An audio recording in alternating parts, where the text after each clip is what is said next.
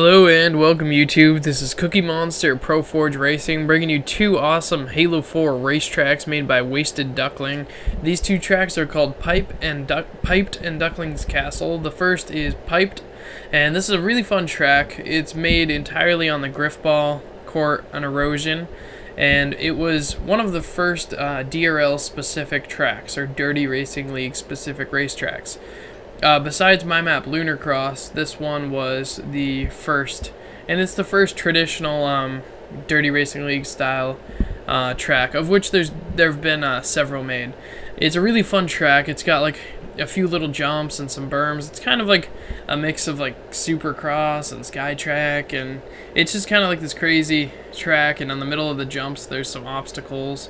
In the middle of the jumps, if you can like if you go over the middle of the jump, sticking up is like a little obstacle you can hit. And there's other various little obstacles on the track as well that you can kind of like run into and stuff. So it's supposed to be somewhat of like a hardcore track, only in the sense that like there's a few things that you can run into.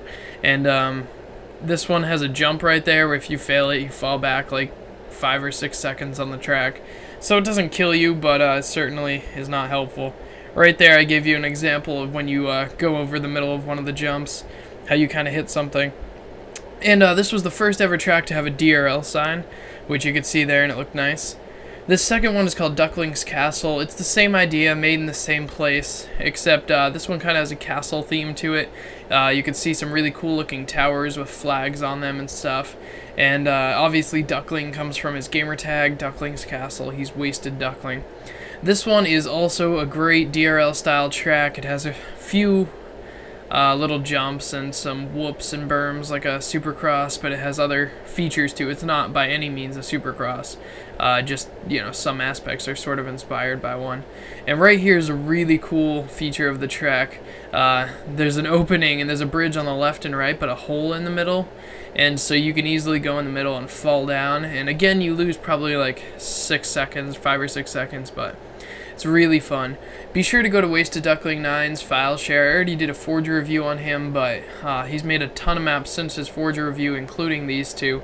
These two are actually really old maps, and I wanted to make a video for them a long time ago. I've just kind of been forgetting about it. But I'm really glad I was finally able to make a video for these two tracks. Be sure to download them and all of his other racetracks. He's a great forger. He's also made some minigame maps and stuff.